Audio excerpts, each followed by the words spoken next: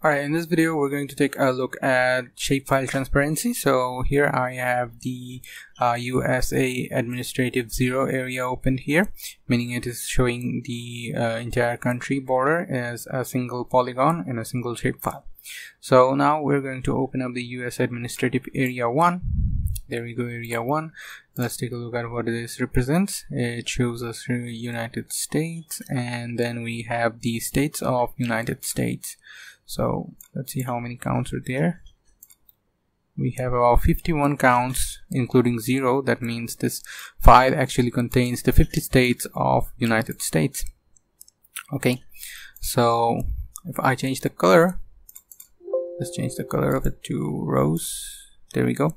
Now if I wanted to make the layer USA administrative area 1 transparent so that I can see the whole USA administrative area 0 underneath it.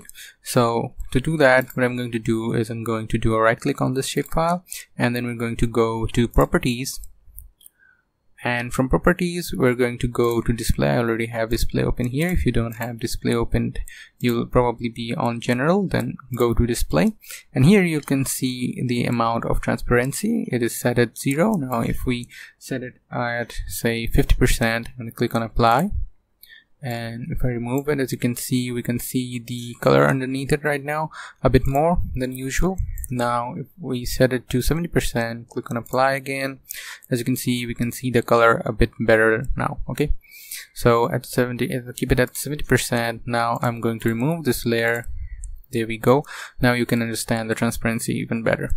Now if we want to bring the transparency back to 0%, let's just go there, do 0, click on apply, click on OK, and as you can see, the transparency now is gone back to 0.